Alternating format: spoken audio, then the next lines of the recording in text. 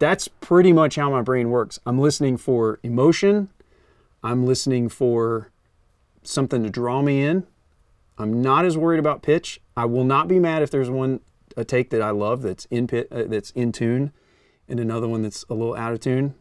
I don't mind picking the one that's in tune. It's just less work, a little less artifact when you tune the vocal.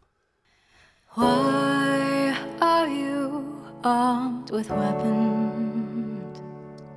I don't like that. There's a T sound at the end of that. Let's see if there's an S.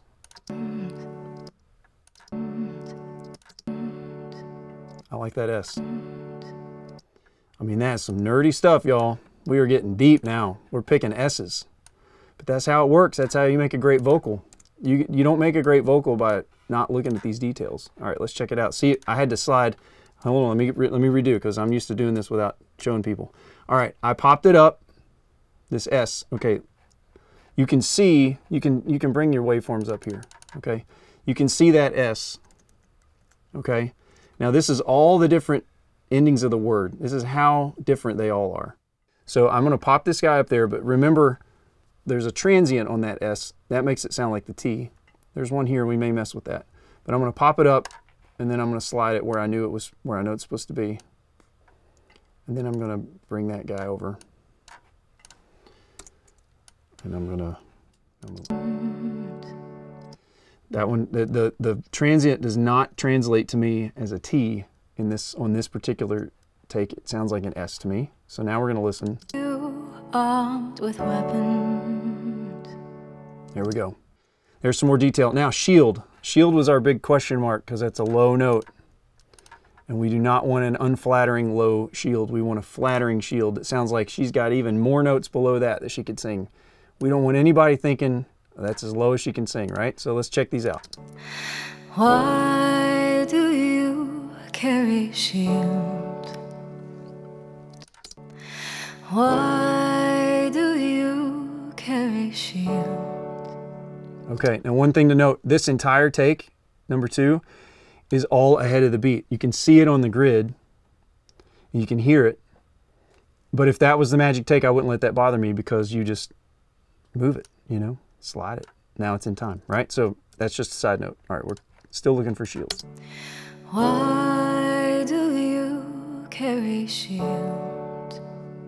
That's a good shields. You want it to sound like she's singing low because the part of the emotion of the vocal is that she is singing a low note. You don't want it to sound like she's not singing a low note, but you don't want it to sound like it's the lowest note she can sing. All right, let's see.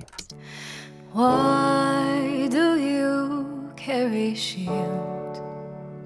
I like that one, and another T on the S there. Why do you carry shield? That one's got the magic so far. I like the beginning of this word. Carry. Carry. She doesn't quite, it's like the little break in her voice there. I love that. Carry shield. Okay. All right, we're still digging. Why do you carry shield? It sounds easy. Why do you carry shield? That one's really pretty. So I would say 8 is pretty. 6 has a little bit more of a, you know, emotion to it. So I think overall I would pick 6. Let's listen in context with the other line now.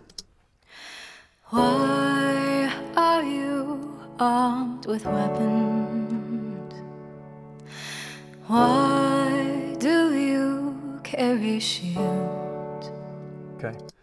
The why do you sounds a little flat to me, so I'm just gonna go through the why do yous one more time. Why do you? Now that's very strong. Part of that may not have been anxiety when she was first starting that big breath. It may have just been excitement. She's singing it harder. The waveform's a little bigger, but it's also like a why. She's moving more air as she says that. Why do you carry shield?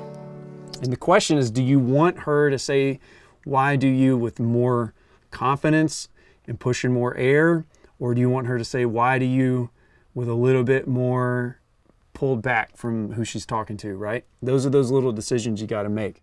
Because this sounds, why do you? It sounds like confident, like, why? Hey, why are you doing that? Why do you? That sounds a little more plaintive, like a little more like sad. Why do you? The one I picked, 6, definitely has a different story.